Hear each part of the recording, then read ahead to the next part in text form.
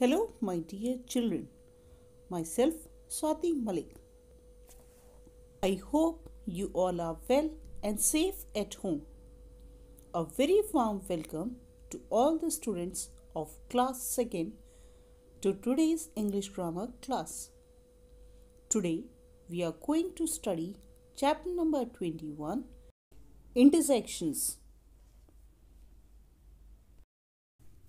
Kids will learn about what is an interjection. Interjections are the words that expresses some feelings or emotions. These words are used in the sentences to express some certain feelings or emotions in the sentence. Or we may say that an interjection is a word that is placed mostly at the beginning of the sentence or in the conversation to express a deep sorrow or emotion. For examples, hooray, we won the match. Bravo, you did well in the exam. Wow, what a beautiful flower. In the above sentences, words like hooray, bravo and wow are used as interjections. These words are expressing the sudden feeling or joy in these sentences. The word hooray expresses happiness. Alas expresses sorrow. Bravo expresses admiration. And wow expresses wonder. So children, these words expresses the strong emotions. So these words are used in the sentences to express the emotions. Interjection words are always followed by an exclamation mark. For example, wow, exclamation mark, what an intelligent girl.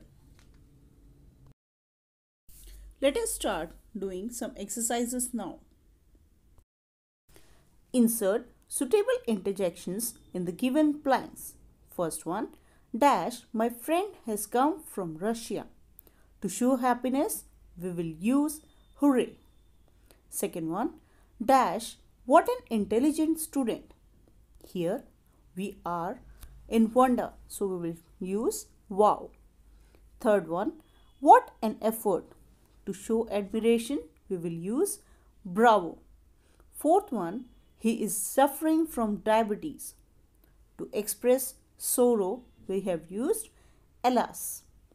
Fifth one, dash, I have passed in the test. Again, it shows happiness, so we will use hooray. Sixth one, look at the pretty pigeon. Here also, children, we expressing wonder, so we will use wow. Seventh one, they are poor and sick. To show sorrow or sadness, we will use alas. Eighth one, the girl is so beautiful.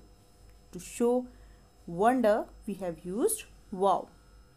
Next one, you played very well. To show admiration, we will use bravo. 10th one, hooray, our team came first in the race. So kids, your next exercise is a joy drill.